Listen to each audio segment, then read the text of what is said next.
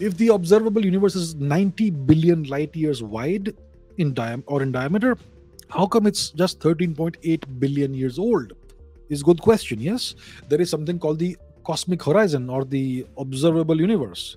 And if the universe is 13.8 billion years old, as all the best data tells us, then the furthest that a light ray can travel should be 13.8 billion light years, correct? Right? But we observe light coming from about 45 billion light years away. That tells you that the radius of the observable universe is about 90 billion light years. The radius should just be 13.8 billion light years. Why is it so that it is actually much larger than that? Well, the answer is very simple. It's because of the expansion of the universe.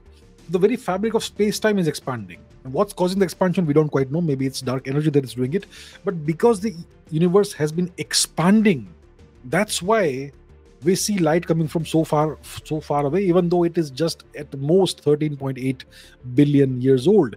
And how do we know that it has expanded that much? Because that light is redshifted. We see the light being redshifted. We know the characteristic spectral lines in various elements, and you see the same spectral lines, but they are shifted towards the red end of the spectrum. That's redshift, which tells you that the light has come from it has had to travel so much more because the source is moving away from you. It's the Doppler effect, essentially. If you have blue shift, as in the case of light coming from the Andromeda galaxy, then those spectral lines will be shifted towards the blue end of the spectrum, which means that it is coming towards you, and all the wavelengths are squashed. Frequencies are squashed together, and that's why these frequencies are higher, blue shifted.